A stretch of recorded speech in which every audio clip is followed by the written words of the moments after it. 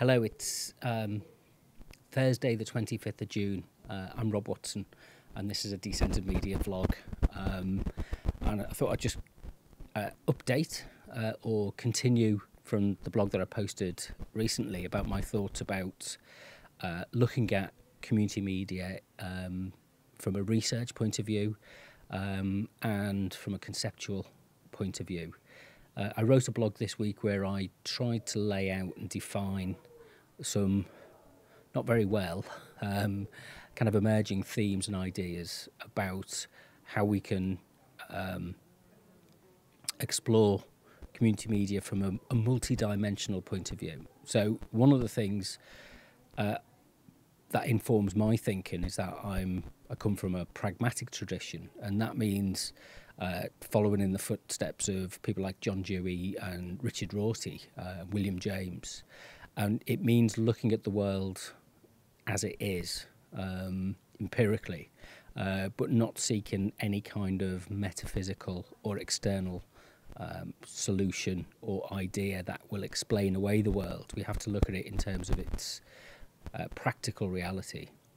So from that starting point, we then get into, or I got into, when I was undertaking my research work for my PhD, using ethnography as a model of engaging with people. And I was drawn to symbolic interactionism, which is defined by Herbert Blumer as the meaningful construction of the world, is that we make progress in the world, we figure out who we are in the world, our sense of identity, our sense of belonging, our sense of engagement, our sense of future plans and actions, because it's symbolically coherent. And what we need to be able to do is to put that into a structure and some patterns of behaviour. So there are things like, for example, in times of war and destruction, one of the things that is displaced are families, but one of the first things that returns, and people have a strong pull towards re-embedding in their lives, is a family structure. So we have these archetypal patterns of behaviour which are prevalent. Our relationships are defined in particular ways. There's variations between cultures and there's variations at different times, and there's variations in terms of the context of things like the type of technology that we have. But there are some deep-rooted patterns of behaviour and differentiation which we need to take seriously and look at, because they define us and we are defined by them. So this drew me into thinking about the work of Carl Jung, which I'm kind of catching up on in the last couple of years, is really to think about what these archetypal patterns might be. And I want to talk about this in more detail, maybe in a further piece of writing. But it just struck me that the way that we often look at our media and we think about our media is very transactional.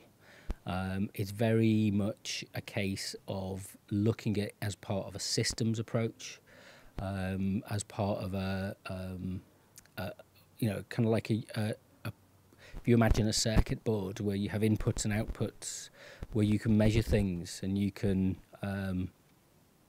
calculate things. So we often use a cause and effect type of model to understand what's happening and how people are using media, and in what way different types of media shape and interact and are legitimated or are dismissed, because it fits into a nice tidy framework. And the analogy that is a useful one to think about is the map, is that we can draw out a map of our world, and we can provide signs and symbols on that map which illustrate what we think is there within the topography, within this imagined landscape or representation of the landscape that we construct. And a lot of the time academics can spend their time arguing about the description and the definitions and the signs that they use to populate the map with meaningful information.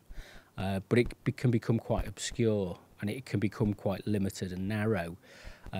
For example, I'm not a fan of the term hyperlocal.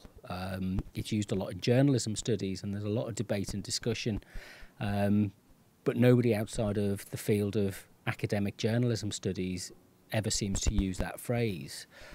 It's a limited technical phrase. We live in neighbourhoods, we live in families, we maybe establish networks, but we don't live in a hyper-local world.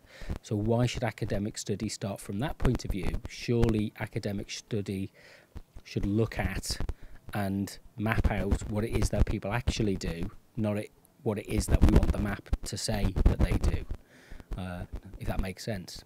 So it's a question and process of, and Herbert Bloom is really interesting because he says, we can spend a lot of time looking at the categories and analysing the categories, and defining them and sifting them and sorting them, but in the process we miss what's going on in the world.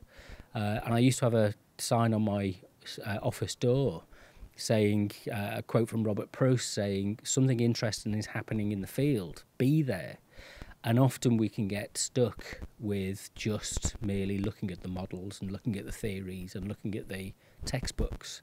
I also read recently Carl Jung, I think it's quoted in Man and His Symbols. He says you can't be an analytical psychologist from textbooks. You have to interact with people. You have to get out there and talk to people and learn from people. And I think that's kind of starting to feel confident about that process, to define that as a valuable form of research practice and methodology, to actually get out there and talk with people and be with people and learn from them. So which is why I'm drawn to a kind of a community development approach. And I interviewed Cormac Russell recently on one of the podcasts, and he's an advocate of the asset-based community development approach, the ABCD approach.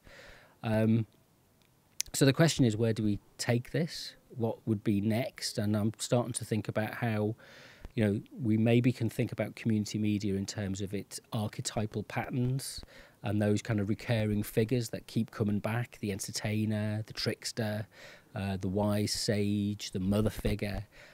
Which ones are given prominence in the hierarchy of archetypal personality styles, types that populate community media groups up and down the country and maybe across the world?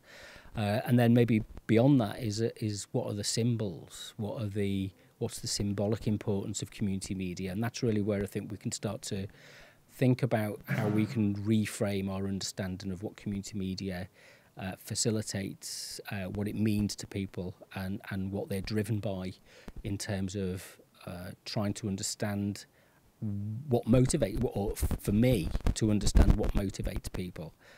So it's about understanding the map and producing a map, but maybe redrawing it and using different types of symbols, different types of signs, different types of measurement indicators that give us, because if you change the map, you change the picture of the world that you have. And I think we should go through a process of changing and reevaluating the kind of maps that we've got that explain and legitimise the present media setup that we have. Maybe rediscover some old maps and maybe invent and create some new ones. Anyway, if you want to find out more information, it's up on the blog, which is decentered.co.uk. If you want to contact me, get in touch with me via Twitter or Instagram at Decentered Media. And if you want to leave a donation so I can get some coffee, tea, biscuits, then sorry, a massive pigeon just flying overhead then, maybe just go over to Patreon and leave a small donation, because that would be much appreciated. But until next time, thank you very much.